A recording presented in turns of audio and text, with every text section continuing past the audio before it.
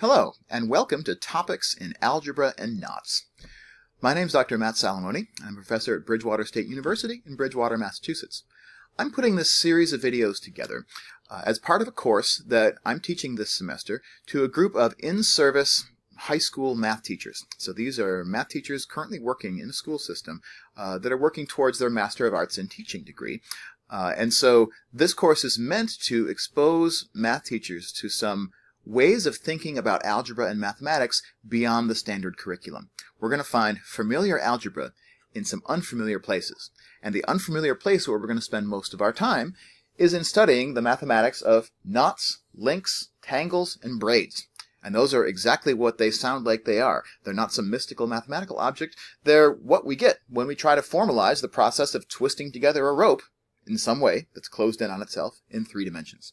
And there's a surprisingly rich amount of algebra, geometry, topology, combinatorics, even physics, biology, that all begins by just knotting up a rope. And we're going to look at just a little bit of it this semester. So what's the plan for the course? My hope is that, again, we're going to be looking for familiar algebra in unfamiliar places through the study of knots and links, diagramming and classifying knots, using knots and links to explore some elementary concepts in topology, and computing knot groups and polynomials. We're going to do some inquiry-based problem solving in class. We're going to do a professional development project that will help these teachers to bring these ideas back into their classrooms and also to share them out with their fellow teacher educators, and kind of think about it as a study of algebraic structure through knots and links. The main goals that I kind of see for us are to uncover the nature of what is algebraic thinking. What does that mean, really? More than just pushing symbols around and adding 1 to both sides of an equation, right? And a subset of that is to think about the theme of invariance. Mathematicians think a lot about invariance, which is really a question about what kinds of objects can represent other objects, and how good is that representation? What are the limitations that it has? So that's the big overarching, that's goal number 0 of the course. More specifically, we're going to look at how rational numbers are invariants for rational tangles. So we're going to start this semester by looking at a class of tangled up ropes that are called tangles, and how we can use a rational number, just a fraction with an integer in top and bottom, to represent a tangle. And we can get a lot of mileage out of that representation, it turns out, and we'll see how and why.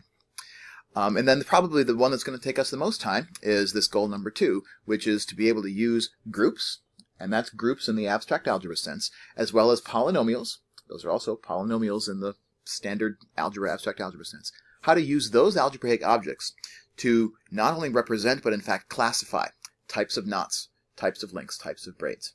So that's going to be a large portion of what we do this semester. And then the project that we'll be working on together as a class is we're going to look for ways of reinforcing algebraic thinking beyond the standard high school math curriculum.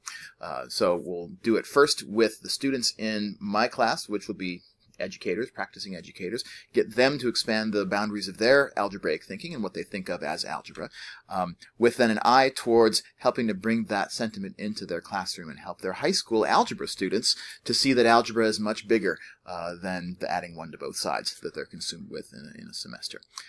So that's the plan for the course for this semester. It's the first time I'm teaching it, so that plan may get thrown out the window after a couple weeks, who knows. And as we go along, I want to keep the materials that we're producing and the results that we're discovering together, I want to keep them all open and available to the world as an open educational resource. So the best place to connect with the videos that you're seeing right now, as well as the other written material that we're pulling together for the course, is through my website at mathematics.com. Don't forget to double that T, /oak. That stands for Open Algebra and Knots. So mathematics.com/oak. Jump over there. We've got a copy of what I call our live textbook. It's an ever-evolving educational resource. We'll be putting some sort of original arrangements of topics, original problems, original class activities that we do will all go up into that live website. The source material that I'm pulling from this semester is primarily 2. We have one book, The Knot Book by Colin Adams, who's a professor at Williams College. This is a really great, this is the one I require for everyone in my class this semester, because it's a really great, accessible anyone with a little bit of math background can get into this book and start understanding some really deep stuff pretty quickly.